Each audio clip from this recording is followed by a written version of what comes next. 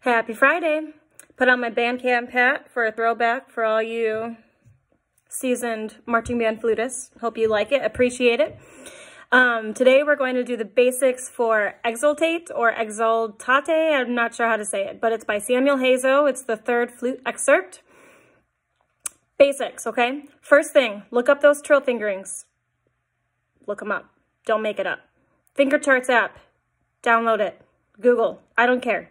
Just find it. A side note about trills in general, for the most part, you just trill up to the next note in the scale, unless there's another marking that says otherwise. So for example, the very first trill, that high D, the next note possible is some type of E, and you would know to use E flat, not E natural, because the key signature shows E flat. Okay. Second thing, there are a lot of time changes in this piece, but because the quarter note is always staying the same, it's actually harder for your conductor than for you to be keeping track of this. So I would encourage you to ask Mr. Steele for his audition video. Ask him. Next, when you're learning this, take out the grace notes to start. I don't want that to interrupt your sense of the rhythm.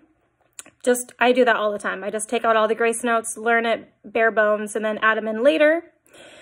Lastly, scanning through this, there are a lot of runs, but if you look at those runs, most of them are scalular, meaning if you know your B-flat scale with pretty good fluidity, pretty good facility, these runs are going to come pretty quickly for you. The technique will set pretty quickly.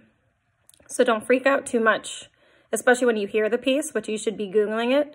I Googled it because I don't know this piece, and the very first thing I found was a YouTube video, like super easy. Okay, so find your trill fingerings, listen to it, take out those grace notes, and get to work. Don't forget your whipped coffee. It helps, so I hear. Have fun.